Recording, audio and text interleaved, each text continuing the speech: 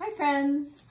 I just wanted to read to you about robins today. Since it's springtime and the weather's changed and everything's blooming and beautiful, I wanted to read about one of our favorite birds, which is a robin. I don't know if you can see this picture, but have you noticed these birds hopping around your yards? And they have either brown or gray backs and a bright orange belly. And maybe they're digging around in the ground looking for worms or insects. Those are called robins. And when the robins come back from the long winter and they come to start digging for worms, we know that spring is here. So I want you to look around because they're out there building nests and getting ready to have baby birds, okay? So I wanted to read this, Robins, Songbirds of Spring, and it's by Mia Posada. That's the author. That's the lady that wrote it. And there's our title page, Robins, Songbirds of Spring by Mia Posada.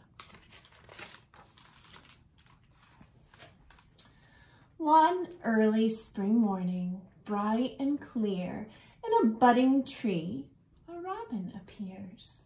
It has a rusty red breast under brownish gray wings. It hops from branch to branch as it sings.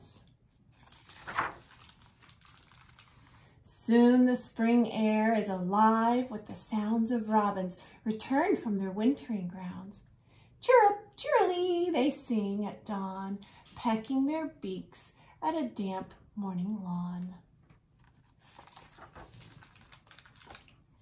They dig up insects and worms from the earth below and find trees on which tasty berries grow.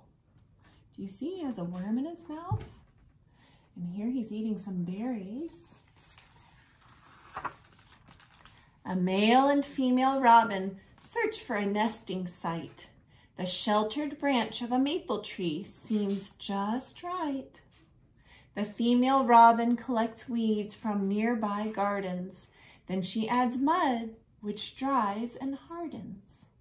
Soft grass collected from the ground lines the nest, cozy and round. You see they've made their nest with sticks and weeds and things, and then they put mud in it to harden the nest, and then she puts soft grass in the top so the babies will have a soft place to sit. Soon in the nest, 3 little eggs lie. They are light blue, the color of sky. The mother robin protects the eggs from cold and storm by sitting on them to keep them warm. Eggs can't keep themselves warm like we do. Do they have blankets that they cover up with? When you lie in bed at night, how do you keep warm? Baby birds and eggs need mothers to sit on them to keep them warm. In 12 days, there are sounds of tapping and scratching. What's going to happen? I see little cracks. Do you see the cracks in the eggs? What's going to happen? Cracks form in the eggs. The chicks are hatching. First come their beaks, then tiny pink legs. The chicks work hard to break free from their eggs. The newly hatched chicks look tired and wet. Their eyes are not even open yet. When they're first born, they can't open their eyes.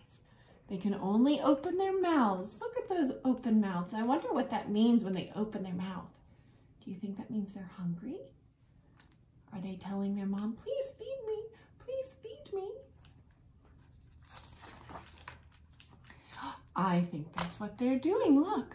The mother and father robins take turns feeding their chicks insects and worms. Is that what you think you'd want for breakfast, insects and worms? What if mom dropped that in your mouth in the morning when you said, I'm hungry? No, thank you. I don't think that's what I'd want to eat, but baby birds think that's delicious. After 2 weeks, the chicks have spotted orange breasts. See their bellies? Now they're orange, aren't they? Now called fledglings, they prepare to leave the nest. The father robin teaches the fledglings to fly and how to find food, such as berries nearby. Look, there's the daddy, and he's teaching the babies what is good to eat. and how to get off those branches down to the ground, right? By summer's end, the fledglings are almost full grown. They fly and sing and catch food on their own. When cooler, shorter days make the onset of fall, it becomes hard to find any food at all. Upon the arrival of winter snow and sleet, robins travel south in search of food to eat. When winter comes at the end of fall, are there any more berries on the bushes? Are there any more insects and worms to eat? They've all gone to hibernate, so you know what the birds do? They fly south. They fly somewhere warm for the winter, somewhere where they can find food a little easier. When will they come back? When do you think? But on an early spring morning, bright and clear, the singing robins will reappear. How do we know it's spring? What's coming back on the branches?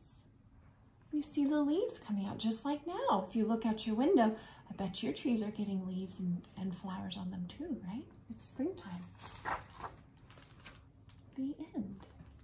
Thanks for sharing this book with me. I hope you guys are enjoying your spring weather and getting outside and playing and doing lots of great adventures. I can't wait to talk to you again soon. Bye.